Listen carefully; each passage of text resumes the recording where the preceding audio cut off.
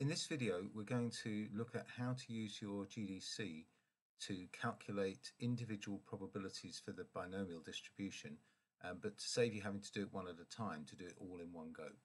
The problem we're going to look at involves spinning a fair coin 4 times, and the random variable x is the number of times the coin lands on heads. You need to calculate the probability for each possible value of x, so x could be 0, 1, 2, 3 or 4. Rather than do 5 calculations, we're going to do that all in one go. So on your GDC, you need to choose menu item 2, statistics, and what we're going to do in list 1 is we're going to enter the possible values of x. So we're going to enter 0, 1, 2, 3 and 4 and store those in list 1. Then as normal, we'll calculate the binomial distribution by choosing F5 distribution, F5 again for binomial, and we're going to choose BPD. We're going to work out the individual probabilities for each one of these outcomes, not the cumulative one. So that's F1 BPD.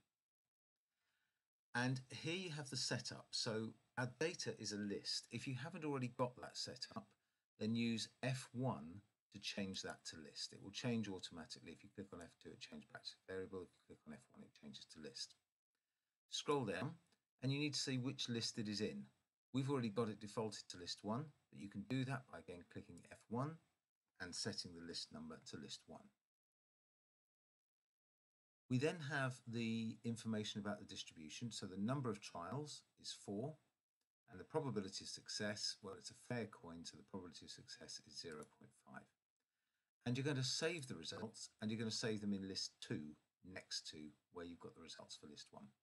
If it hasn't already got list 2 displayed, click on F2 and type 2 as your list number and it will be displayed there.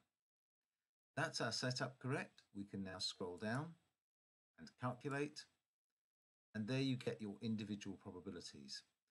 But the great thing about this is if you press exit and again you have them stored in list 2 and you can see all those individual probabilities at one time.